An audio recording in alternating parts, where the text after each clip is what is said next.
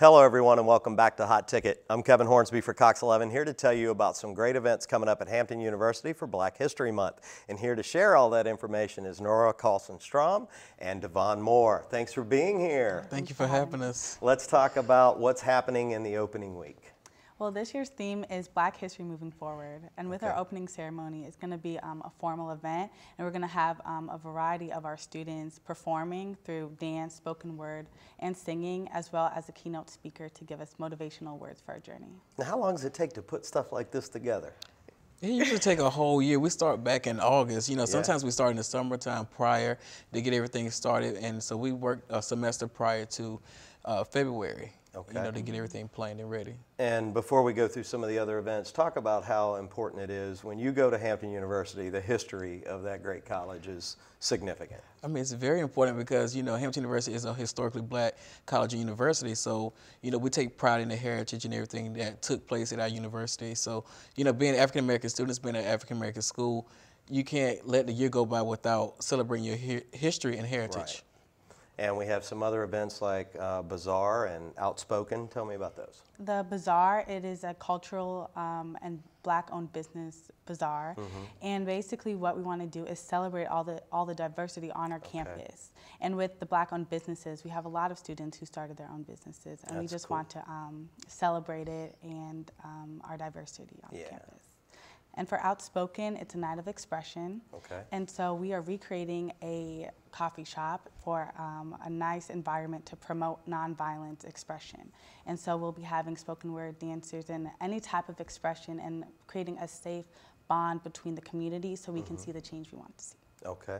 And we also have State of the Black Woman and State of the Black Man. Tell me about that. All right, well, State of the Black Man is where we come together as young Black men and we speak about the stereotypes that are out in the media now. As you know, the previous year has been really rough, you know, in the news with a lot of, you know, young Black men dying from, you know, police brutality and different issues. And so we want to spark a conversation about, you know, how do we overcome those stereotypes and also have a conversation about, you know, how to be a great Black man and how to, you know, value our education and furthermore. Okay, and State of the Black Greek. We celebrate, I guess, fraternities and sororities, correct?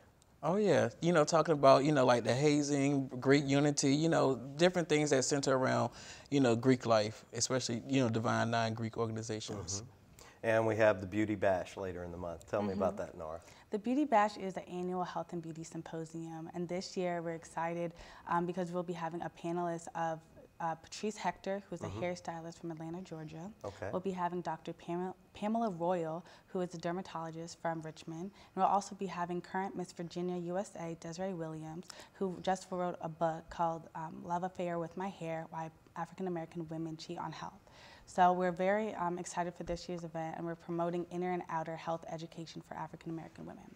And capping the month off, we have the Black Heritage Extravaganza. Tell me about that. Oh yeah, that's like our grand finale of Black History Month. This year's theme is Blackish, embracing all aspects of the Black life, where we'll be discussing within the play, you know, homophobia, divorce, mental issues, everything that goes on within a family, you know, especially the Black family. And sometimes we tend to sweep everything underneath the rug, but in this play, we want to bring all those issues out so they can see their issues and know how to deal with them, you know, as a family and as a culture of Black people.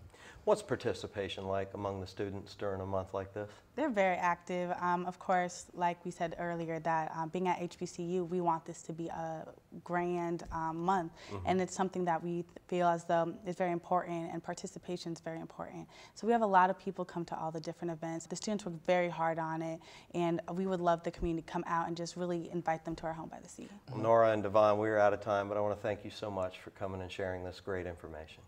All right, thank you. And we encourage you to visit the website and find out all these dates and great events for Cox 11. I'm Kevin Hornsby.